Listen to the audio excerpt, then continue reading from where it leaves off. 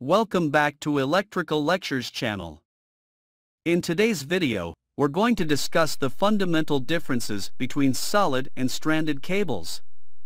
We're going to break it from the core differences in construction, cost, and their distinct applications.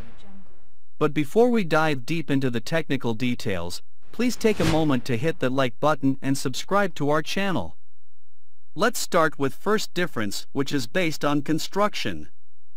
Solid cables have a single continuous conductor made of a single piece of metal, usually copper. Whereas stranded cables consist of multiple smaller wires, twisted or braided together. Another difference is based on flexibility. Because of single solid conductor, solid cable is less flexible. Stranded cables are highly flexible and suitable for applications that require frequent bending and movement. Another difference is current carrying capability. Due to zero gap and less surface area for dissipation, the solid wire will carry more current than the stranded wire. Also, the overall voltage drop is less due to larger area of conductor, but it will heat up quickly.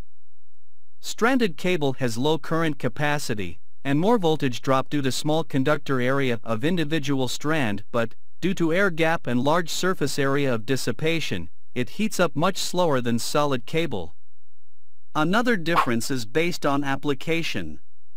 Due to rigid and inflexible construction, solid cables are suitable for static installations where the cable won't be moved or bent frequently.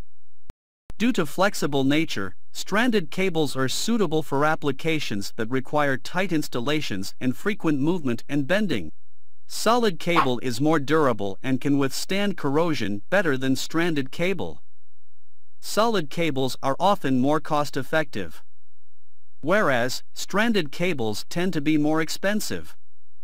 I hope you understand the differences between stranded and solid cables. Stay tuned and don't forget to subscribe our channel. Thanks for watching.